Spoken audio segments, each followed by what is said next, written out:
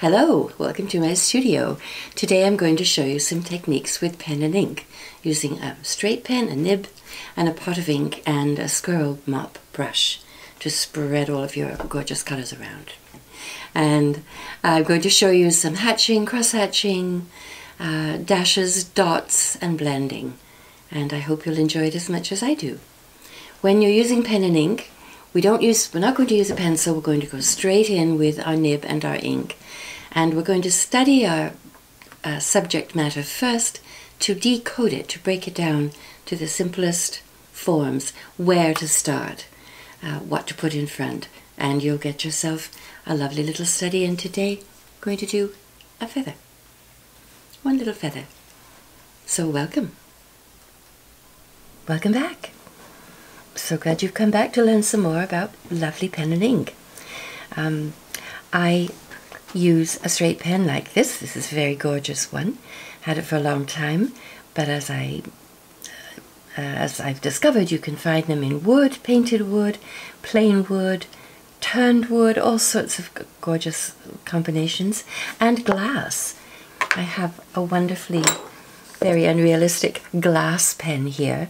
Unrealistic because it's so long. Normally you wouldn't want a pen that would be heavy like that at the end. But it is very pretty to look at, even though it comes apart. So what I'm going to do is show you some simple stages of drawing this feather that might look complicated, but we're going to simple it down. But first I'm just going to show you some marks, shake up the gold in this bottle, and show you some marks that are very traditional pen and ink marks. I'm just going to dip my pen in my ink, scrape it off. Now, if you have a new nib that isn't catching your ink, you might just need to give it a flame, just like that, just a second, with a lighter or a match. They put a finish on nibs that sometimes causes the ink to bead and it won't flow. So this is flowing. So I've just put a little spots on there, but I'll move my feather and just show you some basic marks. So here are fine lines, thicker lines, fine lines. All depends on the pressure you employ. Here are hatching lines, quite fine ones, wavy hatching, or just wavy, just trying to have one width of line. You'll have to repeat dipping all the time. But the good thing about a pen like this and the nibs like this is that you do have a variety of lines. If you use a fine felt pen, you get the same line all the time. Great for perhaps commercial art, but this is really wonderful for having some variety in your lines and your contours. So hatching, fine hatching, and then cross hatching to put shadow in a particular place. And dotting, just little pointillism, little dots that can make an area look dense without cross-hatching. And you don't need to press hard with your nib either. You can just be very light-handed. So that's light, light, light. That's heavy, heavy. I get a thicker line. But if I were doing this little feather, I'd give myself the axis first. I'd just give myself the middle. And you can either work from the top or down to the bottom, or the bottom up to the top. But I'm going to give it a little bit of contour very lightly. It's got lots and lots of fluff, but I'm just going to undulate this contour.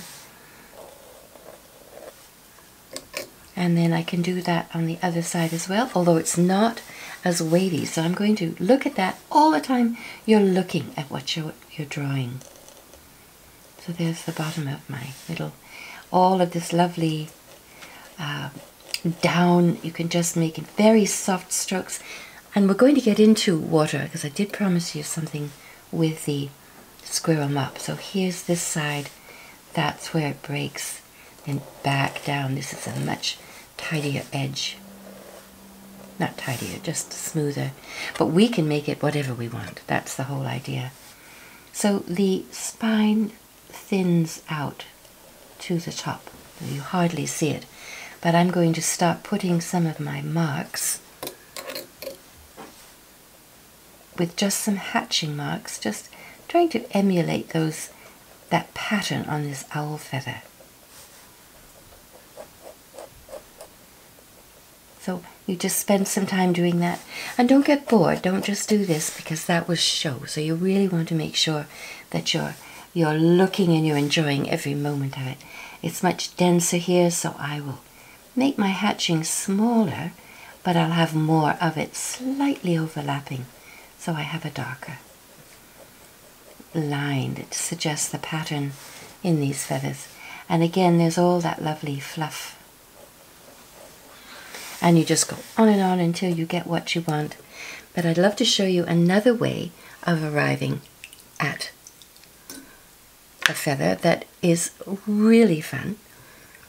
And I'm just going to show you that. And it's drawing with water. So this is my squirrel mop. This is a size 0 in Raphael brand. And I'm just going to do what I did before, give myself my axis, and then come along and with water, just water, draw my contour. And I'm going to make sure there's enough water. I'll just do one side and then dip my nib in and press it into my pipe of water in here. I call it a pipe, but once I was teaching some scientists and they said it wasn't a pipe, it was a tube. So you can do that, then dry off your brush, you have enough water, and just pull your ink in. And when it dries, you can put all sorts of detail on if you so choose. And another way is just using your brush and just drawing your feather, lying it down and moving your brush so you get some lovely shapes and down, hardly touching the paper, just getting those lovely edges. I'm going to rinse my brush off so it's almost no ink in there, and just come along, pushing the nose of my brush right along that line. So this side is going to be much lighter. And then I'm going to get rid of all the ink altogether and use only what's on my paper. And refluff here and there. Let it dry, then I can go back in and put some detail. It's good to leave it alone so you can really look and see what's happening. Makes a very interesting backdrop to whatever lines you put in. Then you go back to this very crisp, very traditional form of pen and ink. And sometimes it's a good idea to have, well, all the time it's a good idea to have another piece of paper going, so that if you find this is becoming tedious, you're not happy with it, put it aside, start something else. While that's drying, you go back to this with fresh eyes and more energy. You're going to get dirty. I do. I've always got inky fingers. But that's part of it, and that's a sort of badge of honor. So I'll go back into this for a moment and facing the other side. And I'll just make some shapes rather than just hatching. I'll actually make some physical shapes with the pen. So it's really important to always experiment. If you run out of ink, just try dipping it in water, your pen in water. It will release whatever paint you still have in there. Now just keep going, looking all the time at your subject. Once you do this, once you work from nature, from the actual physical shell or acorn or feather, flower, whatever you have in front of you, you start to see so much more. It's really, really wonderful. So there's 3 ways of doing a feather. This is not quite dry. If I try to go into this very wet, I'll still get that wonderful bleeding effect, which is gorgeous. That's going to make a pattern too. Depends what you want. If you want something crisper, wait till it dries. But if you want something that's extremely natural looking, you can go in when it's wet. And this one, I've got a bloom here, which I think is gorgeous and very appropriate for something natural. And I can go in here if I want a little bit of crispness, perhaps around my contour, and I can go in. But if I want to keep it very dreamy, then I can just maybe go in here or even press into my wet ink with the bottom of my brush. I can make some texture that way too. So there's so many options. I'm going to dip my brush in my ink, and I can use a little bit of that to make some more down. But stop every once in a while, look what you're doing. Do you like it? Do you think it's finished? And you're the judge of that. I think less is more very frequently. So thank you very much for coming. I'll be back another day.